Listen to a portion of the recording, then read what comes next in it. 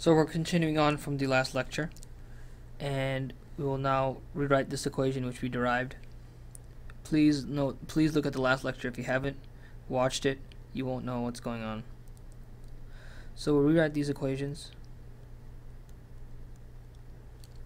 d12 is not d12, this is d prime squared. And this point, this term was cancelled.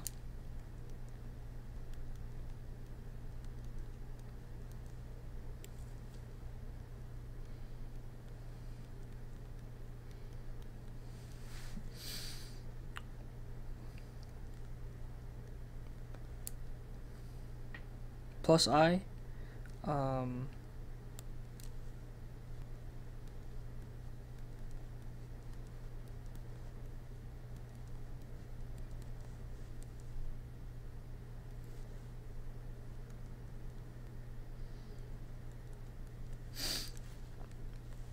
these are those equations here, and we're going to see that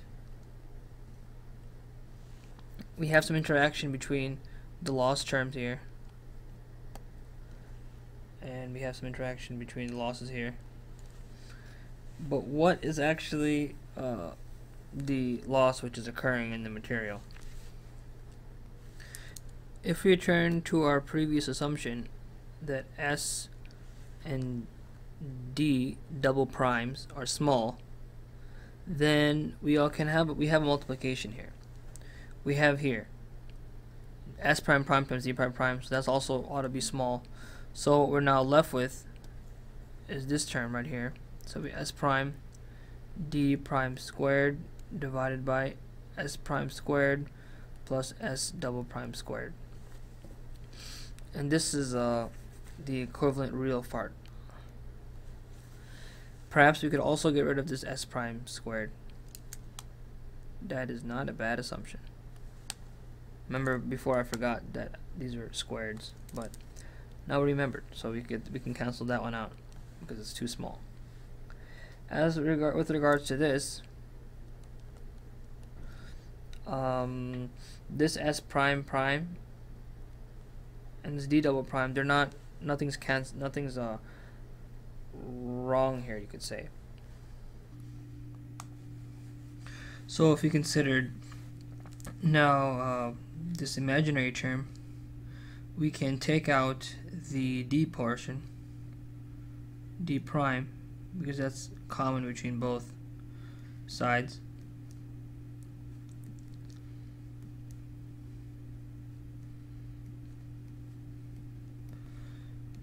And we'll have this S1 squared. So now if we find a ratio between this R and this I, we will have the losses. Except when we want to find this ratio, we know that the real portion, this is actually a phase lag. So this is actually going to end up lagging. We apply that electric field, and we get the energy stored and lost. This is going to be ahead. So therefore, because this needs to be ahead, we need to utilize a negative sign here. In order to use a negative sign here, we have to change all of the other signs. Therefore, if you erase this, write this negative, this becomes positive, this becomes negative, and therefore we have the correct notation. So writing the real part, or sorry, the imaginary part over the real part, we're going to get the losses. So this is D single prime S D prime D double prime minus S double prime D prime, and then we have it divided by S single prime squared. So this division, and I mentioned over here, these two will cancel out, and this will just leave one prime. We're going to have D double prime squared divided by S prime. And we can clearly simplify this equation. We will cancel one of these primes out, and we'll cancel this out and cancel one of those primes out. So what are we left with here? We're left with S prime D double prime minus S double prime D prime divided by, so this term completely goes away, D prime, and this one goes on the bottom after it get rid of. So S prime. So this is the relationship which we have, which we can sort of simplify even more by splitting the equations. We have on this side, we have D double prime divided by D prime minus we have this side right here, S double prime D prime divided by S prime. So we mentioned this is going to be the tangent phi. Remember, because D double prime over D prime is tangent phi.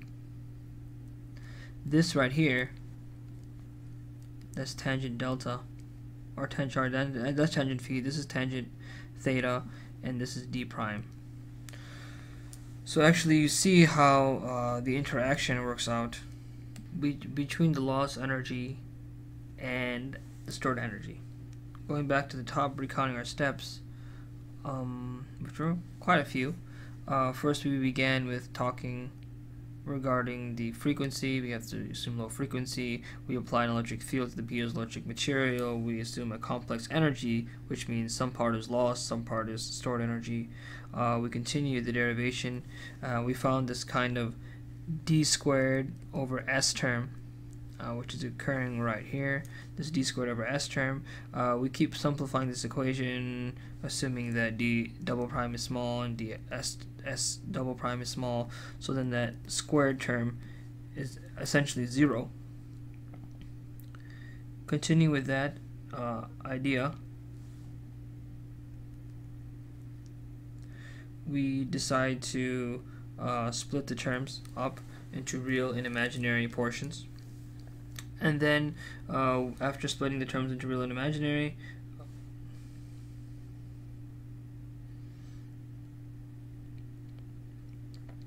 we find that we can simplify this ratio between the d prime and the d double prime. We can simplify the ratio between the s prime and the s double prime as such. And if you'll excuse me, this is actually not there. It canceled out right here. So that canceled out when we were talking about this portion. So we really get this, which is quite, a little bit awkward.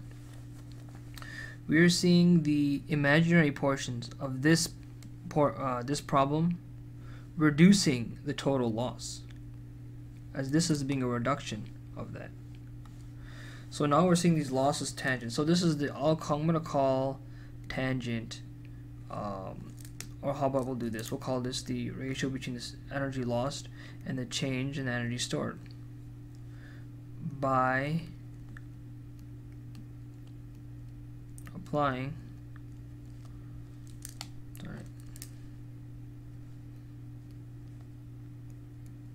an electric field. So we see that with regards to the mechanical energy, we have piezoelectricity, or this piezoelectric loss, which is not would be kind of hesitating to call that a loss. It's a tangent factor.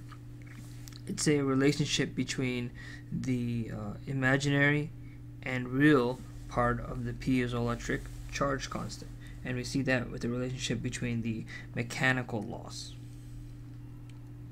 So it seems to the fact that mechanical loss is sort of subtracting off of this piezoelectric loss. And therefore, with the definitions we've chosen for this derivation, we have only one way to conclude about this piezoelectric loss. We have only one thing that we can really say about it. Alright, at this point. So we don't know what this number is yet, because you got to measure the losses occurring in the material to find it out. So basically, what could be a physical value for this number? So this number we know is positive. What could be a physical value? Probably this number, it's not going to be less than, I'll take this case. So this is not going to happen. This is not true. Why cannot be true? We get negative loss. Loss is not negative. You don't lose your lost energy. You lose it.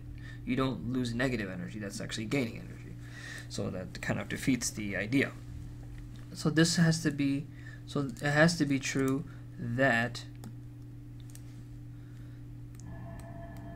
tangent phi has to be greater than tangent delta. Actually, as well, tangent phi or tangent delta has to be 2 times tangent phi. And why is that?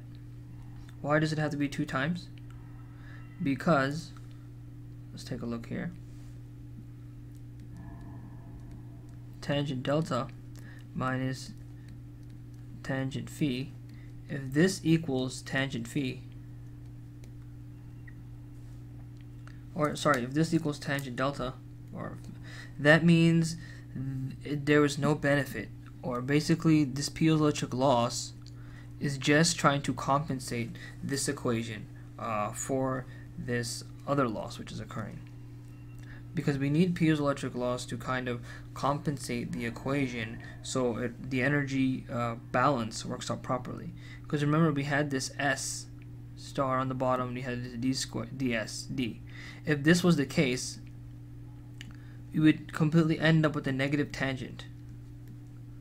And this number is always positive. So this would cause a negative tangent, and this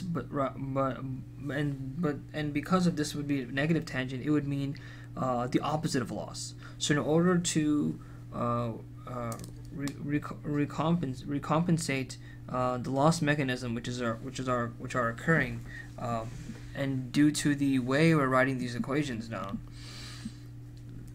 if we assume that no energy loss occurs between the transaction between electrical and mechanical energy. See, when we're changing, when we're applying an electric field to the material, when we're applying this electric field, we are storing mechanical energy. So we're changing the mechanical energy.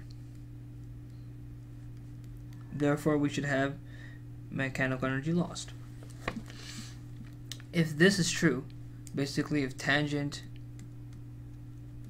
phi is equal to 2 times the tangent, phi, 2 times the mechanical loss, then we just have only mechanical loss occurring. So and then we know that this equation right here is just a way for us to write the stored energy. Just a way for us to relate the electrical energy squared to the stored mechanical energy. Because when this term comes on the bottom, it's going to cause us a negative tangent term. And these representations, as these complex numbers, they're only as good if they represent the physical reality.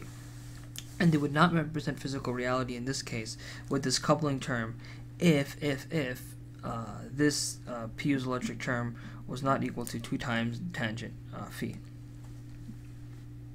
So we sort of need this term to properly account for piezoelectric interaction in the material.